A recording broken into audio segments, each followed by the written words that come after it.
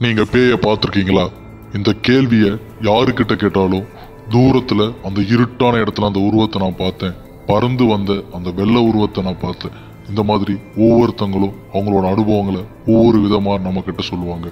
அது மாதிரி ஆறுமுகம் தாத்தாவோட அமானுஷ அனுபவத்தை தான் இன்னைக்கு நம்ம வீடியோல பார்க்க போறோம்.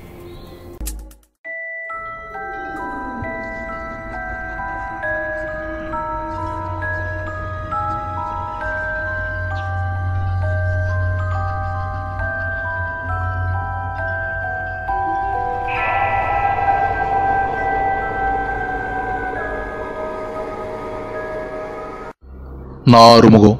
சேலம் மாவட்டம் மேட்டூருக்கு பக்கத்தில் இருக்கிற சின்ன கிராமம் தான் என்னோட சொந்த ஊர். என்னோட 15வது வயசுல, அதாவது 65 வருஷத்துக்கு முன்னாடி நடந்த ஒரு அமானுஷ்ய விஷயத்தை பற்றி தான் உங்ககிட்ட பேச போகிறேன்.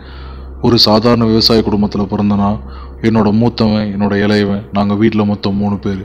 என்னோட மூத்தவனும் இளையனும் எங்கள் விவசாயத்தை பார்த்துக்கிட்டு எங்கள் வீட்டுக்கு பக்கத்துலேயே இருந்தப்போ நான் மட்டும் அங்கேருந்து 10 கிலோமீட்டர் தள்ளி இருக்கிற ஆங்கிலேயர் கம்பெனிக்கு வேலைக்கு போனேன். அது ஒரு ஸ்பின்னிங் மில் அப்படின்றதுனால ஷிஃப்ட் இருக்கும். காலையில், மதியம், ராத்திரின்னு ஷிஃப்ட் இருக்கும். எப்போ நாங்கள் வேலைக்கு போகிறதா இருந்தாலும் எங்கள் ஊரில் இருந்து ஒரு 4 பேர் சேர்ந்தே போவோம், சேர்ந்தே வருவோம்.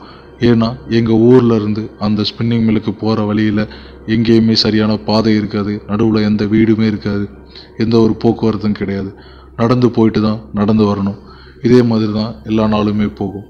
அதுவும் எங்களுக்கு ராத்திரி நேரம் ஷிஃப்ட்டு போட்டுட்டாங்கன்னா ராத்திரி ஆகிறதுக்கு முன்னாடியே ஊர்லேருந்து கிளம்பி ராத்திரி போய் கம்பெனியில் சேர்கிற மாதிரி தான் பிளான் பண்ணி போவோம். அதே மாதிரி காலையில் விடிஞ்சு தான் அங்கேருந்து கிளம்பி வீட்டுக்கு வருவோம்.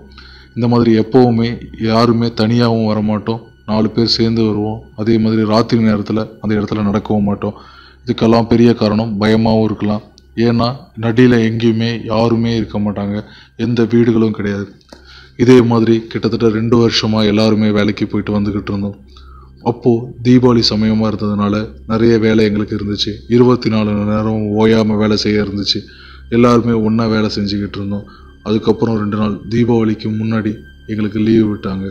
ஏன்னா கடுமையாக வேலை செஞ்சதுனால நாங்கள் களைச்சி போயிருந்தோம். அதனால் எங்களுக்கு 2 நாள் லீவு விட்டு தீபாவளி அன்னைக்கு எங்கள் கம்பெனியில் வந்து சம்பளத்தையும் அவங்க கொடுக்குற தீபாவளி பரிசையும் வாங்கிக்க சொல்லியிருந்தாங்க.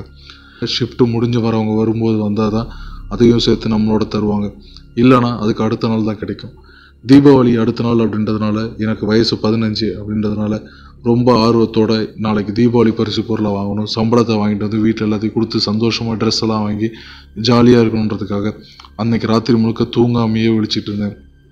அந்த நேரத்தில் அப்போல்லாம் எங்கள் வீட்டில் கடிகாரம் கூட கிடையாது. கடிகாரம் இல்லாதனால விடிஞ்சிருச்சுன்னு நினச்சி ராத்திரி 1 மணிக்கு எழுந்துச்சு நடக்க ஆரம்பிச்சிட்டேன். எனக்கு நேரம் ஆனதே தெரியல. அன்னைக்கு பௌர்ணமி. எல்லாரும் சொல்லுவாங்க அமாவாசை அப்போ தான் பேய் வரும், பௌர்ணமியில் பேய் வராதுன்னு. ஆனால் எனக்கு நடந்த அந்த அமானுஷ்யம் பௌர்ணமியில் தான் நடந்துச்சு. பௌர்ணமி வெளிச்சம். நான் அந்த காட்டில் இந்த தீபாவளி பரிசு பொருளை வாங்கணும், என் சம்பளத்தை வாங்கணுன்ற ஆசையில் தனியாக நடக்க ஆரம்பித்தேன். அன்னைக்குன்னு யாருமே என் கூட வரல. ராத்திரி ஷிஃப்ட்டை முடிச்சுட்டு காலையில் 6 மணிக்கு கிளம்பும் போது எல்லார் கையிலையும் பரிசு பொருளை கொடுப்பாங்க. அந்த நேரத்துக்குள்ளே நான் போய் சேரணுன்றதுனால இந்த மாதிரி கடிகாரம் இல்லாத நேரத்தில் நேரம் தெரியாமல் வேகமாக நடக்க ஆரம்பித்தேன். வேகமாக நடந்து போயிட்டு அங்கே போய் காசை வாங்கிட்டு பணத்தையும் பொருளையும் வாங்கிட்டு வீட்டுக்கு சந்தோஷமாக வரணுன்றதான் என்னோட எண்ணம். அந்த மாதிரி நடந்து போகும்போது நான் அனுபவித்ததை உங்கள்கிட்ட சொல்லவே முடியாது. அப்படி ஒரு பயம் இன்றைக்கும் நினச்சா கொலை நடுங்குது. வீட்டில் இருந்து கிளம்பி நான் நடந்து போய்கிட்டே இருந்தேன். போய்கிட்டு இருந்த வழியில் எங்கள் ஊரில் மோரின்னு சொல்லுவாங்க. அப்போவே வந்து பிரிட்டிஷ்காரங்க ரயில்வே ட்ராக்கெல்லாம் அங்கே ரெடி பண்ணியிருந்தாங்க. ரயில் போகிறதுக்கு கீழே ஒரு பாலம் இருக்கும். அந்த பாலத்தை சொல்லும் போதே சாத்தாம் பாலம் தான் சொல்லுவாங்க. அப்போது அந்த இடத்த நெருங்கும் போதே எனக்கு ரொம்ப பயமாக இருந்துச்சு. இருந்தாலும் தைரியத்தை வள வச்சுக்கிட்டு தீபாவளி ஆசையில் அப்படியே நடக்க ஆரம்பிச்சும் போது எங்கேயோ ஒரு தூரத்தில் சின்னதாக ஒரு குழந்தை அழுகிற சத்தம் கேட்டுச்சு. அதை கவனிச்சுக்கிட்டே அப்படியே மெதுவாக நடக்க ஆரம்பித்தேன். என்ன இந்த இடத்துல திடீர்னு இப்படி குழந்தை சத்தம் கேட்குதுன்னு பயந்து போய் நடக்க ஆரம்பித்தேன். நேரம் ஆக நான் நடக்க சத்தம் அதிகமாகிட்டே இருந்துச்சு. சத்தம் அதிகமாக எனக்குள்ள ஒரு பயம் உருவாச்சு. இருந்தாலும் குழந்தை அழுகிற சத்தமாச்சு, பாவம் ஒரு குழந்தைக்கு என்ன ஆச்சோன்னு நினச்சி நானும் தொடர்ந்து அந்த சத்தம் வந்த திசையை நோக்கி நடக்க ஆரம்பித்தேன்.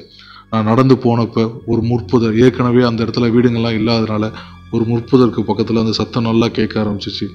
முற்புதரை நோக்கி நான் நடந்து போய்கிட்டே இருந்தேன். நடந்து போக சத்தம் அதிகமாகிட்டே இருந்துச்சு. போய் எட்டி பார்க்கும்போது அங்கே யாருமே இல்லை.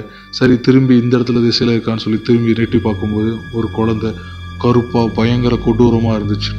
நான் கூட குழந்தையாக தான் இருக்கும்னு நினச்சி என்னாச்சுன்னு தெரியலையே, யாராவது இருக்காங்கன்னு சொல்லி அம்மா அம்மா யாராவது இருக்கீங்களான்னு சொல்லி சத்தம் போட்டேன். யாருமே வரல. திடீர்னு அழுதுகிட்டு இருந்த குழந்தை பயங்கரமாக சிரிக்க ஆரம்பிச்சிச்சு. ஹா ஹா ஹான்னு சிரிக்க ஆரம்பிச்சோன்னே எனக்கு அப்படியே அடி நடுங்கி போச்சு. ஏற்கனவே எனக்கு வயசு சின்ன பையன், அதனால ரொம்ப பயந்து போய் அங்கேருந்து நிற்காமல் ஓடி வந்தேன். ஓடி வந்து கம்பெனியில் நடந்ததையெல்லாம் சொன்னேன். சொன்ன உடனே அங்கேருந்து எல்லாரும் 3 பேர் என் கூட சேர்ந்து வந்து அந்த இடத்த காட்டு நாங்கள் பார்க்குறோன்னு சொல்லி வந்தாங்க. ஆனால் அந்த இடத்துல பார்க்கும்போது மறுபடியும் எந்த ஒரு தடயமோ எந்த குழந்தை இருந்ததுக்கான அத்தாட்சியோ இல்லை. அப்புறமா தான் தெரிய வந்துச்சு இது அந்த குட்டி சாத்தானோட வேலைன்னு. சாத்தான்கள் சில நேரம் குழந்தைகள் மாதிரி வந்து அழுகும், நம்மளை பயமுறுத்தும். யாரும் பயந்துடக்கூடாதுன்றது 60 வருஷத்துக்கு முன்னாடி அப்போ தான் எனக்கு தெரியும். இந்த அமானுஷ்ய விஷயத்த உங்களோட பகிர்ந்துக்கணும்னு நினச்சேன், உங்ககிட்ட சொல்லணும்னு நினச்சேன். இனி ராத்திரியில் குழந்தை சத்தம் எங்கேயாவது சம்மந்தம் இல்லாத இடத்துல கேட்டால் கொஞ்சம் ஜாக்கிரதையாகவே இருங்க.